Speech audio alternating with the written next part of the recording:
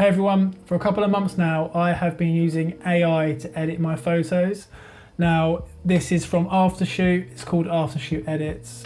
When it officially comes out, it's going to be a monthly subscription, so you're not going to be paying per image, and it's fantastic. So let's take a look. Okay, so this is the Aftershoot window with profiles. Now instead of you putting in a preset on an image and then manually going through in Lightroom and adjusting every single image, you can create an AI profile. Now when you create an AI profile, give it a name, you select the image type, and you can upload as many images as you like. I uploaded 24,932 photos.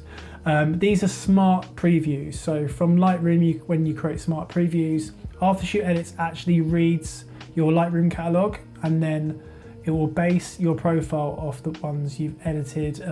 Say like if you've marked them 5-star or you've marked them flag, you can select the ones you want to be part of your profile. So after about 12 hours, my profile came back. So now I've got an example wedding. I chucked in a few files into Aftershoot. Now I can click edit. I'll select my base profile up the top. Adobe color, because that is the picture profile I'd like Adobe Lightroom to use. Crop and straighten, I want them on. Aftershoot's AI is brilliant for this. It's just fantastic. Okay, so now I'll go to select my catalog. I'm going to select the 2023 catalog because I always have one catalog for a year. Some people like to have a catalog for each wedding, but it's just, I don't understand why that's needed. Okay, so now I'm going to continue. Now it's just going to find this folder where it has smart previews because it's the only folder in there. And now I'm going to select all so you can have filters, and you can, I haven't done any filters with these images apart from green. Okay, so 971 photos. I've got the timer up, ready. Let's go. Edit. Generating previews. Start. Timer. So what happens now is Aftershoot finds your smart previews and then it processes them. What happens is it reads your profile you've created. So if you've got backlit photos, it will see how you've edited them, how you've dealt with that lighting scenario, and then it will use some crazy algorithm to like interpret how you would edit in future. And what I found, it's really, really good. It's editing better than I can edit. Most of the time, it's just only tiny little adjustments I need to make. Moving forward though, Aftershoot is brilliant because of it learns from the changes you make. So after you edit a wedding, you can click improve profile. A day or two later, it will come back and it will be better than ever.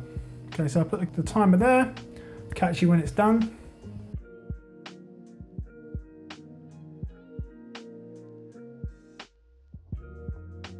Okay, so that took 11 minutes and 14 seconds. Even I'm pretty impressed by that. What we do, click review in Lightroom. Oh no, it's because I've already just opened up Lightroom now. What will happen is, now you can see all my images before were totally blank. So they were totally like that. And then now, they've edited nicely. So you can see it's slightly cropped in. Nice. Normally I probably would edit slightly cooler, but I think that's quite nice. Really, really mixed lighting. So that's obviously natural light. So that's what it was before. Normally with my preset, it would be like that, and then I'd brighten it up a little bit. That is beautiful. That's really nice. And then now you can, so then that obviously, that's probably a little bit too warm, but it saved me so much time. If I zoom through here, you can see that's obviously quite backlit. So it was that, and that has controlled it quite nicely. So my preset's quite a warm preset. So it works really well outside, but not as well inside, which is why I have an indoor preset. So you can see the example here, outdoors, indoors just cools it down quite a lot. But I'm quite impressed with this. Normally, so if reset this once again, that's what it was going to be like. My edit would have been too red. That really nice cropping, like really nice cropping, and it's kind of made it a bit more level as well. Let's go through.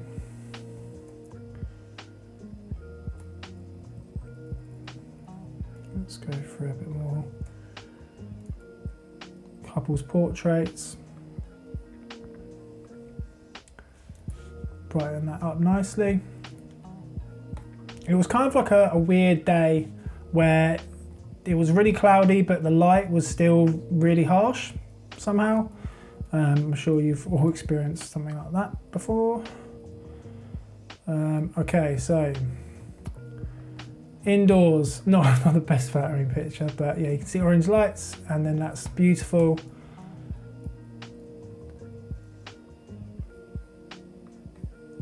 Beautifully edited. These aren't images I'd actually like really deliver, but so reset, lovely.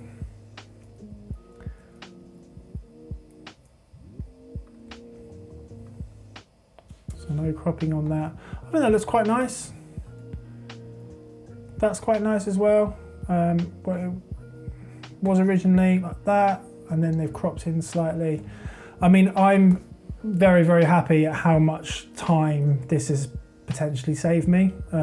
That image, this image for example, it would have looked like this. I would have clicked my indoor preset and adjusted the exposure, a bit of the white balance. That's their edit. That's bang, that's perfect. That's perfect. So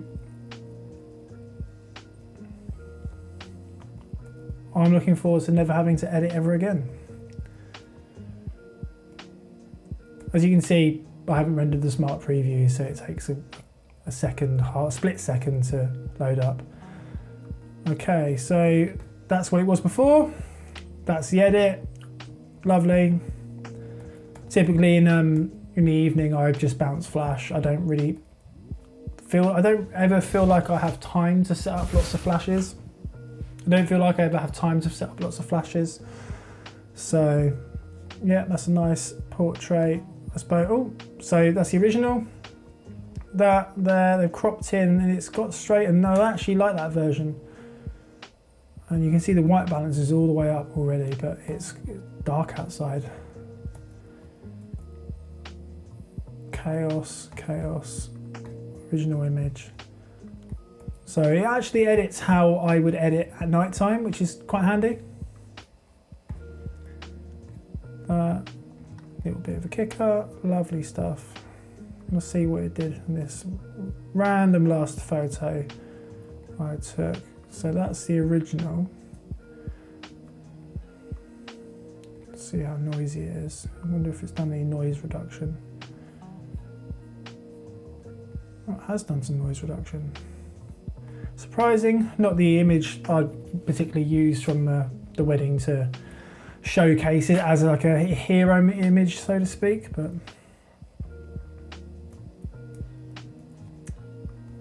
so let's just have a couple of looks at the golf cart.